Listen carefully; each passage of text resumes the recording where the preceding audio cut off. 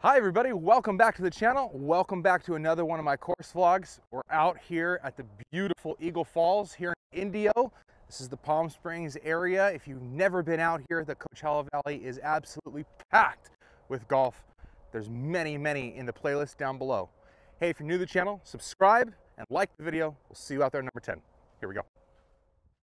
Number 10 starts off back next to the driving range and parallels it, going straight north towards those mountains. Another wide open fairway here, and as we come into the green, that bunker short of it is also elevated, protecting the green from your line of sight. Over the bunker and down to that simple green, find the whole location and you'll have yourself a good look at it.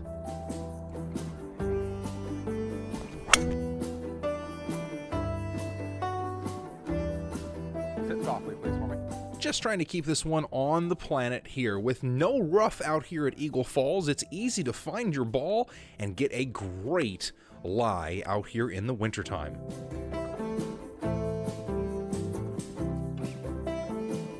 Now here, this was a gap wedge into the green, just past that whole location, about 25 feet here for birdie, and it was not meant to be. Speed was good though, rolling that putt out just past the hole. That's what we like to see. We can have a nice comfy tap-in par and head down to a very awkward hole. 270 yards in a par 4. This has a tiny little fairway and an even smaller sliver of a green down there. Now we had a back hole location, so this thing was playing about 280 yards, but only about 250 to that front edge. Now 255 is the distance I like to hit that 2-iron that was in my bag a while back, and I tugged this one just left of the green, just pin high, able to fluff this one out of the rough, almost down into the hole, but man, that ball rolled out to an unfortunate 18 to 20 feet, and I was not able to convert. Another comfy tap-in par. We head down to number 12. There's a lot of par 4s to start this back 9, and they are all pretty different from one another. 12 is a long dogleg to the left. That water on the right shouldn't come into play off the tee, but into the green it is right there to swallow up any bad shots that are short and right.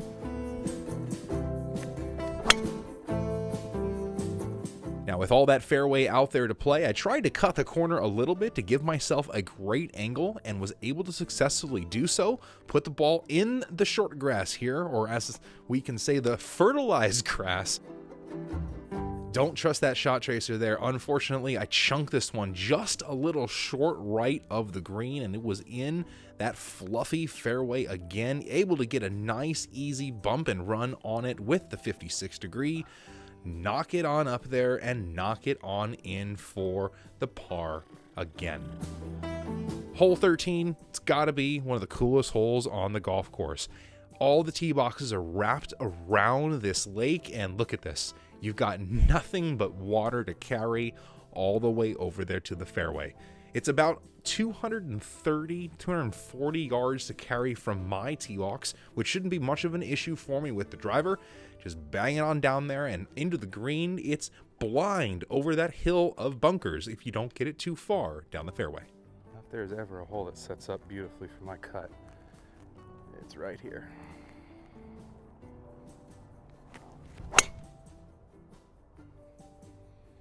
Now, there's something about trying to vocalize your shot beforehand that really gets me into the groove. So I think we're going to start doing that more and more, especially down on the course. Be the right distance, please. Oh. Just barely was able to hang on to the green here, pin high from 20 feet. Speed is still correct, just rolling out past these holes, but I just can't get that ball to drop.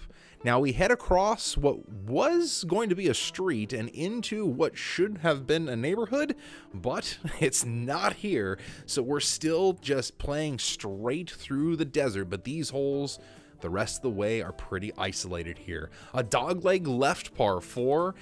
What you see is what you get. Bunkers left and right all the way down there, and a smaller green perched into a hill that is elevated terrain all the way around it on the back.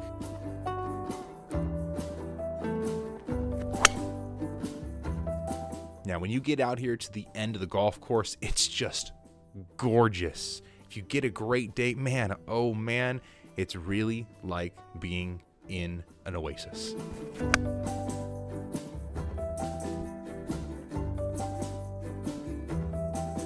A simple wedge into this green. I was really feeling these clubs and hitting them close all day long. I mean, we're playing in a box out here with no wind.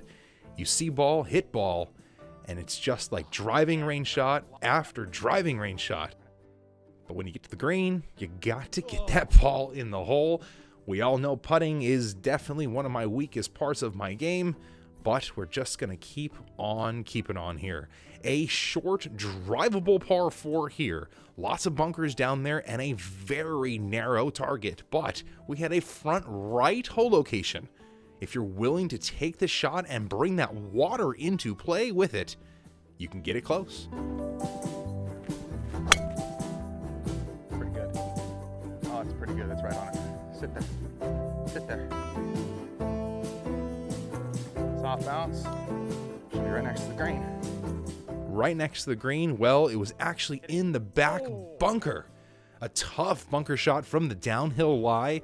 I was able to knock it to about 10 or 12 feet and just couldn't get the putt to drop. Again, of course. God, this is... watching this footage is making me cringe. I gotta get the putts in the bottom of the cup. Now, this back nine is almost all par 4s and only 1 3 and 1 5. Here is the par 3. Only 185 yards from the tips. That is a smooth 7-iron right to the middle of the green. This was another chance at a birdie. Oh, just trickles right. Am I overreading the putts? Underreading the putts? Maybe I can't read them. Maybe I can't hit them straight. Either way, the ball's not going in the hole. 17, another par 4, and finally the last of the day. Under 400 yards here, but it's uphill into the green. It's a tough one here. Lots of bunkers down the left-hand side of this hole. You want to be down the right, which is really going to be a tough approach into this elevated green.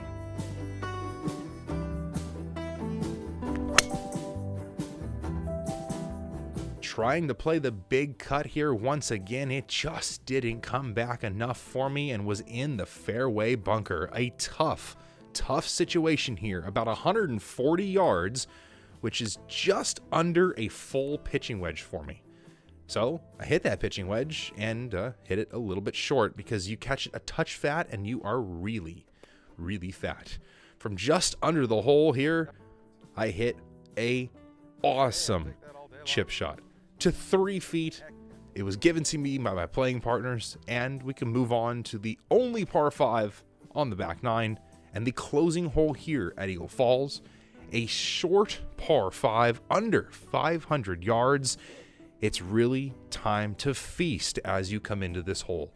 Now, it's a par 5 because of this difficulty into the green. Lots of trouble as those palm trees down the right really narrow down the approach, and this boomerang green is fully surrounded by trouble, water left and bunkers right, especially with those falls right behind the green.